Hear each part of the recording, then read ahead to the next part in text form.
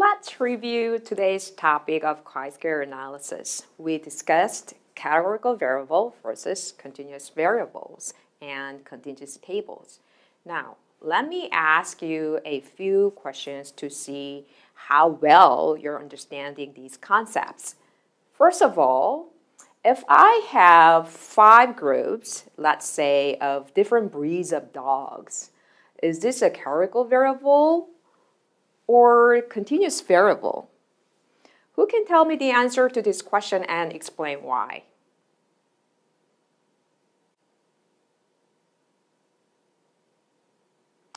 Thank you.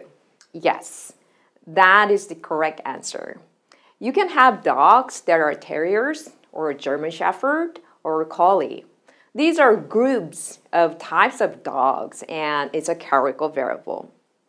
Here's my next question. If I am studying how tall my students are and I measure them in centimeters, is that a categorical variable or continuous variable, and why? Yes, that's right. Height is a continuous variable. It can take on any value between its minimum value and its maximum value. A student can be 152 centimeter or 200 centimeter or anything in between. Each centimeter is part of a continuum and is continuous variable. Here is a final question. Let's say I created a test comprising 20 multiple choice questions and administered the test to 40 students. Then I counted the number of correct answers out of the 20 questions, like 18, 17, or some student got 15 out of the 20.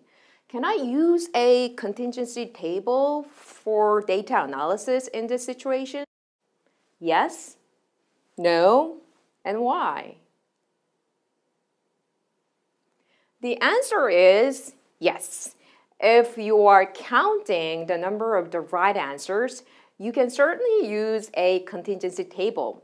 But if you are calculating the percentage of the right answers like 98%, we cannot use a contingency table because you are treating it as a continuous variable. I know it's confusing, but there are different kinds of percentage. We're going to talk about the 2 different kinds of percentage next time. But for now, what we need to remember is that if you can count the number of categories, we can use a contingency table.